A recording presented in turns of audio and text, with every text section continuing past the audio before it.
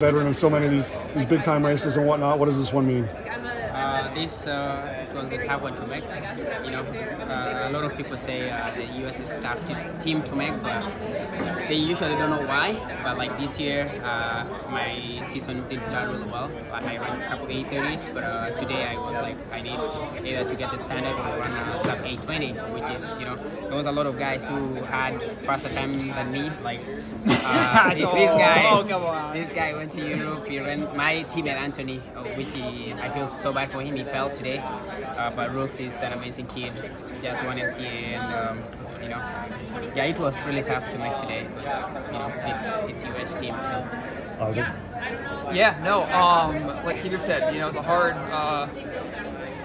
hard team to make, despite having some of the top guys not be in it this year. Traditionally, like I mean, probably 6 or 7 guys is on, you know, toss a sheet over them, as they say, coming into the bell lap, and even the last 200.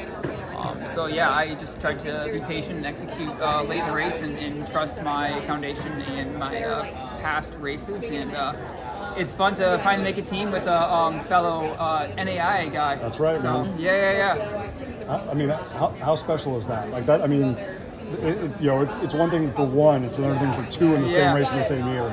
Actually, I was thinking yesterday, this is what media never tells anybody. Like, Updike and I, we went to NAI. He was an NAI champion, I was an NAI champion. But when we came here, nobody get to say these guys who never went to D1 from the start. You know, we're making the team together, like the NAI kids. How powerful is that? Yeah, no, I mean, funny enough, I got tagged in an old, it was Wesleyan, Indiana, Wesleyan University, a nationals photo of me, and he was right off my shoulder. That was probably right before he passed me. But that must have been 2012 or 2013, yeah, 2014. Yeah, so many years and a lot of sweat. Yeah, so it's great. How'd the race feel as a whole for both of you? Easy. Yeah, no, I mean, to be honest, I think this is the best shape I've been in. So good timing.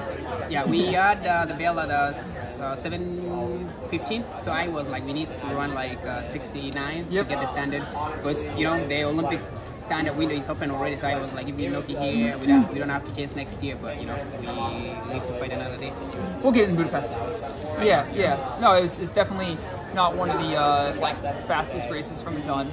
But you know, like I said earlier, like there's 6 or 7 of us that all can run 59.60 on that last quarter. So it's like really about positioning and being in the right spot and trusting your fitness and trusting, you know, your decisive moves and when you make them.